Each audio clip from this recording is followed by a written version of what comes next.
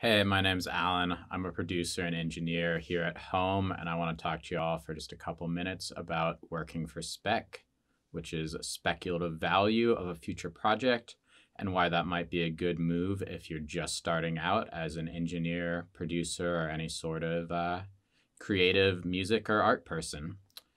So, my own background is actually in electrical engineering, but I was so obsessed with DIY recording that over the years it took over my life. I'm now doing usually 4 to 6 sessions a week when I'm in town.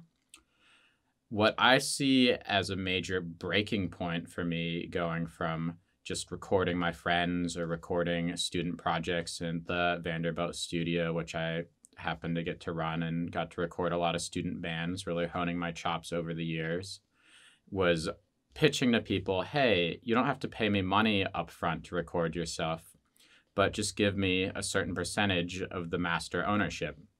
If the song blows up, gets put in an ad, gets a billion streams on Spotify, kick some percent back my way for helping you out, making it sound good. I loved recording, was just doing it for fun, but what I see as the first jump to my professional client, if you will, was actually a very similar situation. I was at an open mic. I happened to like the song that someone played. I was chatting with him afterwards. He said he hadn't recorded it.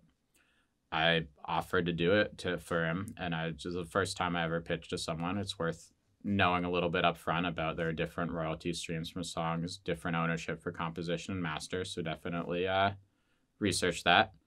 But I pitched him. I said, hey, I would love to record your song. You don't have to pay me anything, but give me 50% of the master ownership, which is usually what I ask for still these days if I'm recording someone else's song and they're not paying me money up front.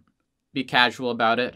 Don't be too pushy about the money. You're still about making art. You want it to be a good time for everyone, especially if you're just starting out. But at the same time, for me, that's a great way to felt like when we actually went to the session, I wasn't sure how it was going to turn out. It was really just an experiment, but he ended up liking it. We ended up doing a whole EP the same way of, hey, you come in with the songs.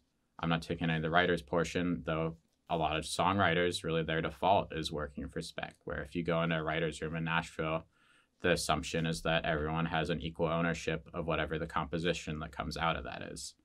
But eventually, it's a great way to start doing more projects like this. I personally started getting busier, and now a lot of times I'll ask for money up front, take a lesser percent of the ownership. But personally, I still like to get 5 or 10% master ownership if I'm producing a song. Just sort of, I see it as betting on myself that I want this to be a good production. I want it to go somewhere. I want to have a little bit of that long tail revenue from that. Anyways, hopefully this makes sense or is a helpful concept if you're just starting out recording. Maybe you're getting a little better at it. I mean, even if you've been making beats in your bedroom, you probably still have some value you can offer someone. And this is a good way as you're honing your craft, getting better. You're not at the point where you'd ask someone for money up front, but at the same time, everyone is in it together, working collaboratively. If you have any questions on this or just want to chat about indie rock, hip hop, or folk music, feel free to hit me up on the home directory or on Instagram at Finite Allan. Peace out.